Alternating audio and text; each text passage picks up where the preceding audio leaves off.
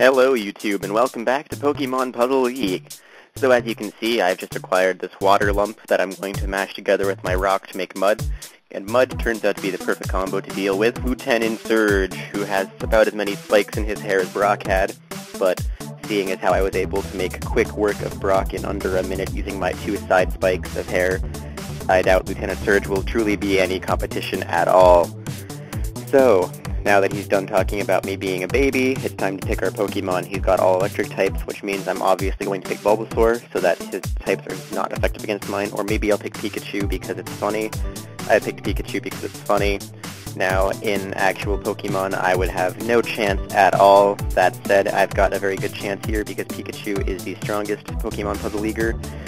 Turns out that mice actually have the highest puzzling mental capacity of any Pokemon in the world. It's kind of like how birds can talk in our world. In Pokemon, mice can solve puzzles. As you can see, things are getting pretty spicy up in here. You might even call them extra spicy. That's how Lieutenant Surge likes his wings, so he's going to become a little bit weary of me when he realizes that I'm using the patented spicy wing strategy. He'll get a little bit hungry, and that might catch him off guard. Now, Jolteon is a weird Pokemon because it knows Pin Missile, which is a Bug-type move, and in the first generation, it was like the only Bug-type move other than Leech Life. And if you don't know anything about Pokemon, this will be completely irrelevant to you, so I urge you to just get a jar of mayonnaise and stick your ears in that instead of listening to my commentary. It'll be roughly as entertaining for you. Now, I'd like to talk a little bit about our Lord and Savior, the Spaghetti Monster. Not actually mine. I don't believe in any god because I'm an atheist, which makes me better than everyone, obviously. But the Flying Spaghetti Monster is the one religion that I might believe temporarily because it believes that there's a Flying Spaghetti Monster that they hail to. And I personally believe that spaghetti is kind of like a monster and also like a holy figure sometimes, even though I don't really like spaghetti that much. And I know I'm probably going to get a lot of hate for that, about being a filthy heretic. But I just don't like spaghetti. Alright, so I'm getting a little close to the top, but Lieutenant Surge doesn't realize what I'm doing is just making it so that I have more than 4 moves available to me, which would be an illegal move in base Pokemon. But in this game, it's completely legal. It requires a little bit of advanced tactics. So, I'm not exactly sure what I was trying to do here. I kind of got confused, and then I got pooped on by some blocks. But it's okay. I realize now Lieutenant Surge isn't wearing a shirt under that vest of his, which means he will be prime for tickle fights. I accidentally said tickle bites, which I don't think that's a thing. Maybe there's like a snack called tickle bites. You'll have to Google that one for me. I obviously have a great combo I could have done there, but instead I did an okay combo. It was purposeful though, because I wanted to save some blocks so I didn't run out of blocks. If you remember from the last video, I never do anything on accident. As you can see, I got the perfect 7 combo there, and now it's time to chain those into a ×2, into a ×3, and so on. I could chain that. I didn't chain that. It's okay. Alright, so these yellow and blue are going to line up, and Lieutenant Surge is going to get wrecked. You might even say that I no-scoped him. I'm not sure why you would say that, but you might. Now, I wonder if Lieutenant Surge has an opinion on Mountain Dew and Doritos, because those are some very controversial topics amongst the no-scoping community. A lot of people legitimately like them, and other people find them to be just a hilarious meme, whatever you want to call it. I wonder what Lieutenant Surge's take on that would be, since he's obviously a top member. Out of all the Pokemon trainers, who do you think would be on Reddit the most? I think it would be Gary, since he always talks about smelling people. I think Reddit is a place for the sense of smell to kick in. Now, my talk about Reddit obviously intimidated Lieutenant Surge so much he realized I was too powerful with the strength of the entire internet on my side, and he just sacrificed himself to me, and maybe to the Spaghetti Monster since I mentioned it. I don't know, maybe he's a believer of the Spaghetti Monster, orthodoxy, or whatever. So this badge is a flower. Now I've got some mud and a flower, which is fitting since I'm now battling Erica. So I can plant a little flower, and maybe it'll grow, and then I can fight her plants with my crappy plastic plant that I just put in some mud. Now, I'm gonna be straight up here. I lost to Erica like 500 times the first time I played this game as a child. so I'm not sure how this is going to go here. I honestly don't remember. But let's see how I do. So she's doing some pretty intense combos over there. If you watch her screen for a moment. Oh, never mind. Her screen just got boring. Time to watch my screen again.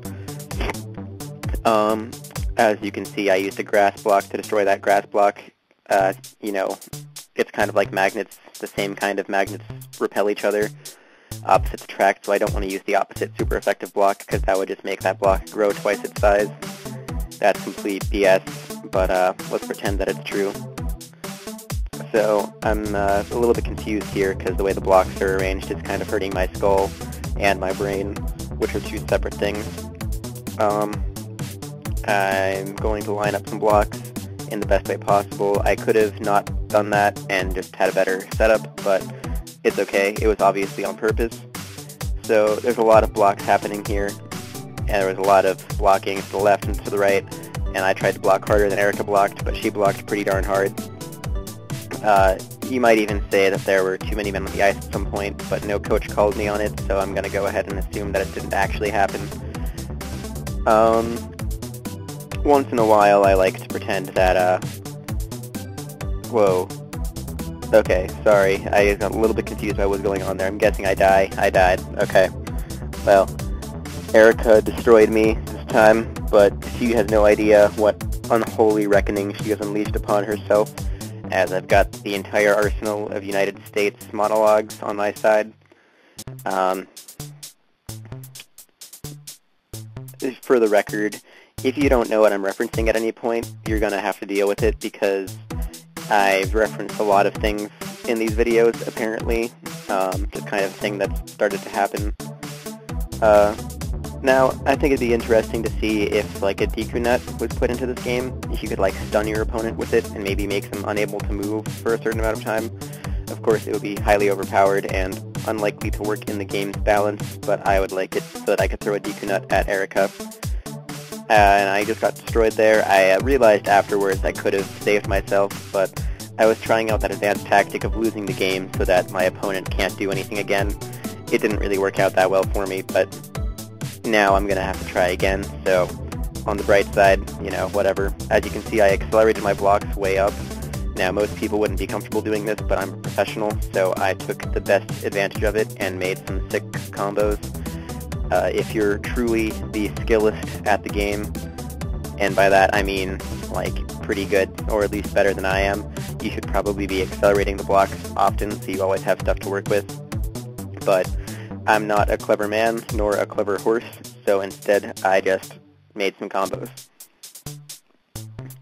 I've been really wanting to go to Steak and Shake for a while now. It's a place that sells milkshakes and steak burgers, but I'm mostly interested in the milkshakes and french fries. I've been craving that quite a bit lately. Not sure when I'll next get the opportunity to go, but I could really go for some of that. This video is sponsored by Plinko, the TV show where you watch people put things in a machine and it tumbles down haphazardly, and if they catch the ball, they win. I think that's what Plinko is anyway. It might be a TV show. I haven't seen the videos yet, but apparently there have been some sequels to the Llamas and Hats videos released, and I find that a little bit weird, since Llamas with Hats is something that I thought was over years ago. I'm gonna have to check out the videos, or maybe I'll just ignore them, hoping that they aren't actually real. But I haven't heard anything about them, so I can only assume they're terrible. That said, those videos are quite well animated and voice acted. The scene where Lopez turns off his robotics and speaks only Spanish was truly moving to me. Now, as you can see, my Bulbasaur is having some serious problems combating this Weepinbell, because that Weepinbell is part poison type, and Bulbasaur doesn't include poison in his typing until he evolves, and poison is super effective on grass. That said, there is no poison type block in the game, so unless you consider the purple heart to be poison, but then there's no psychic type. I guess maybe you could say that the yellow ones are psychic types because that's the badge that Sabrina uses. But I like to think that those are normal type blocks. I'm probably just wrong now that I am talking through this and realizing how wrong I am. But I almost made a fatal error, but my genius intellect kicked in too fast and I saved myself. I'm going to line up those grass and those fire, and that will set me up to win the match. I said that Erica was pretty tough, but she was not ready for my next level type pants move. She sent a lot of stuff at me, but I'm going to use some high kicks to lose the game. It's alright. It's okay. You can learn to live another day. Those weren't the right words to what I was referencing, but that's alright. That's okay. So I'm going to go ahead and try again. I've lost track if I've lost once or twice, but the point is Erica is giving me a good smackdown. If we were WWE stars now, she'd be the fastest WWE star alive, kind of like how that dinosaur was my grandfather.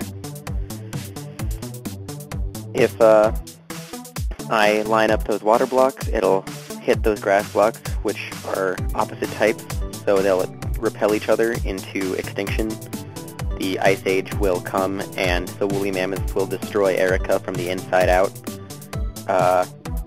If you weren't aware, the Ice Age was actually ended when Erica was destroyed by a woolly mammoth, because the entire Pokemon Council decided that they were too dangerous, and they killed all of the animals and everything in the earth, including themselves.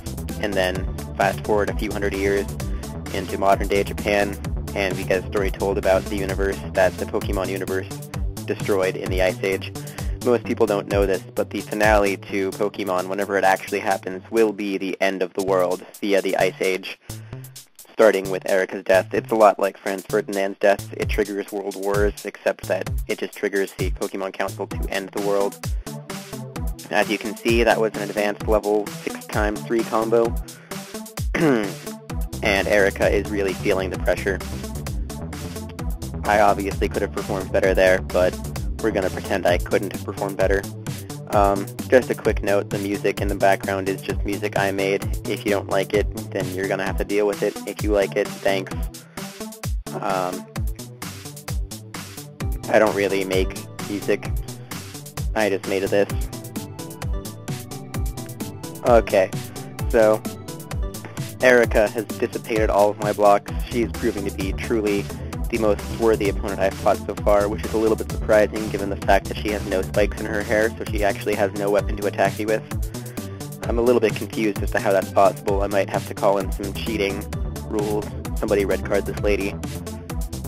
She has got an icing call for knocking my puck over to the other side and then killing me.